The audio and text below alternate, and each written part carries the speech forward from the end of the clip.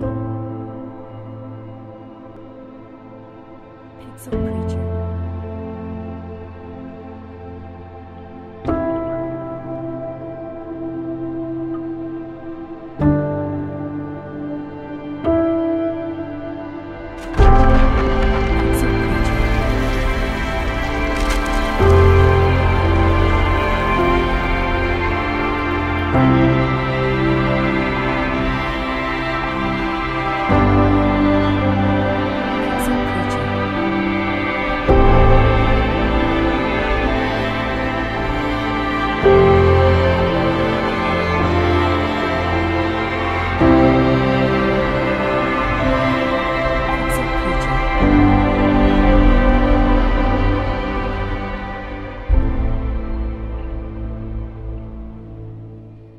All right, welcome back to session 2.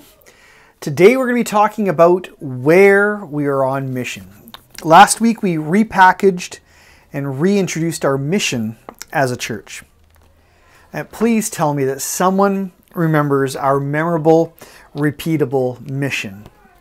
Again, I'll pause for awkward silence. It's learning and sharing Jesus.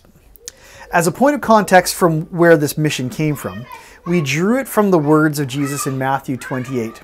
Those are the kids. Those are the words of the kids in the background. That's what we're all about here at Northridge. We're on mission here as well. He says this in Matthew 28, "All authority in heaven and on earth has been given to me. Go therefore and make disciples of all nations, baptizing them in the name of the Father and of the Son and of the Holy Spirit, teaching them to observe all that I have commanded you. And behold, I am with you always to the end of the age." Now, we have made our mission to be quite succinct in an attempt to make it memorable and repeatable. In truth, Jesus' Great Commission is equally simple. But it does raise some questions regarding some of the information that we've left out. Today, we're going to look at where we're on mission. See, we're commissioned to go and make disciples of all nations. If you're like me, this evokes images of missionary journeys to the most remote parts of the earth, the most untouched, unreached regions of the earth. Paul was a fantastic representative of what it meant to heed the missionary call. Several times he literally left home to share the good news about Jesus with other parts of the world. Paul could be a good example of what it means to make disciples in all nations. What we should note, however, is that his second and third missionary journeys see him overlap some of the spots from his first journey. He doesn't literally go to all nations.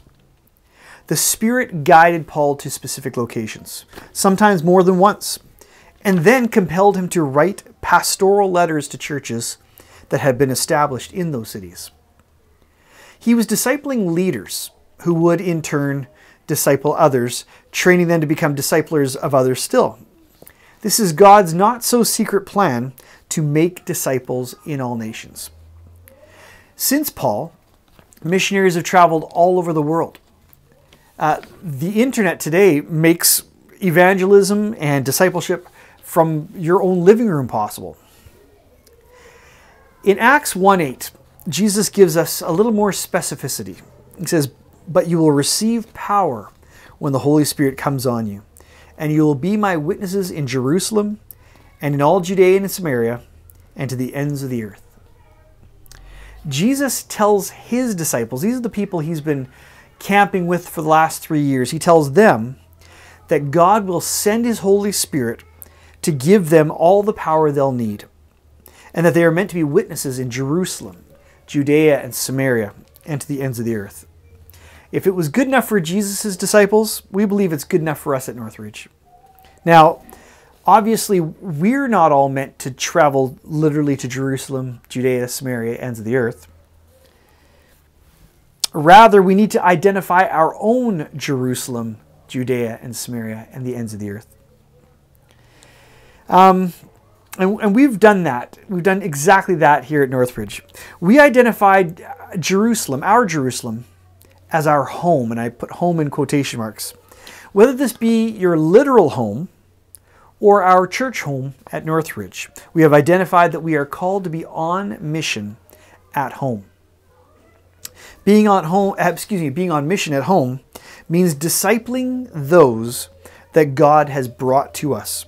For some, this is as intimate as pastoring your family. For others, it can mean discipling those who God has brought to Northridge. Caring for our home and our home church is essential.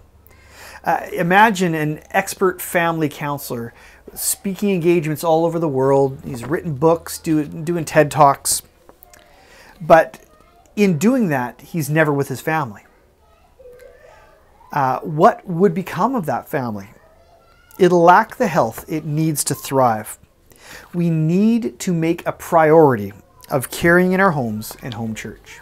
And I want to say this: we are learning and sharing Jesus in our homes and home church. But that's not all.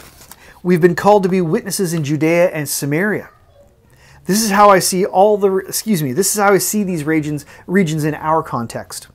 I would describe our Judea as our extended groups of friends and families. These people may not be as intimate as the people who live in your home with you, or the ones you see as a part of your church family every week, but they are familiar. These are people you have relationship with. This is your Judea. This is the mission field that we are trying to train you and to have an impact with. To have the boldness to be a witness for Jesus in these relationships seems simple, but sometimes the social stakes can be high. As good Canadians, we never want to bother anyone with our beliefs. However, if you remember back to last week when we talked about loving our neighbors, you'll remember that the greatest act of love that we can share, you'll remember that the greatest act of love we can share with someone is to tell them about Jesus. I should probably remember that. This is a gift like no other.